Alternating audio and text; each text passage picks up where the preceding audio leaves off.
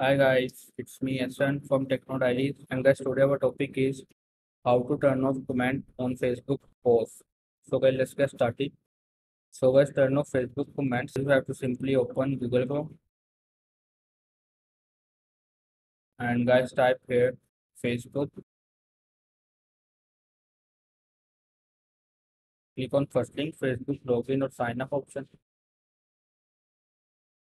and here you can see your Facebook homepage. And after that, guys, here you can see the account option. So click on it, and here you can see your Facebook profile. So open your Facebook profile.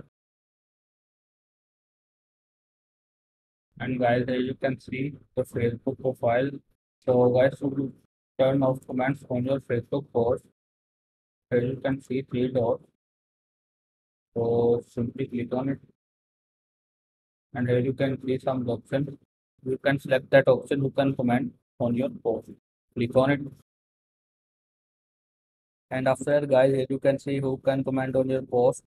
Public, friends, and established forward friends, profile, and pages you mentioned. So select that option, profile, and pages you mentioned, and guys, click on done.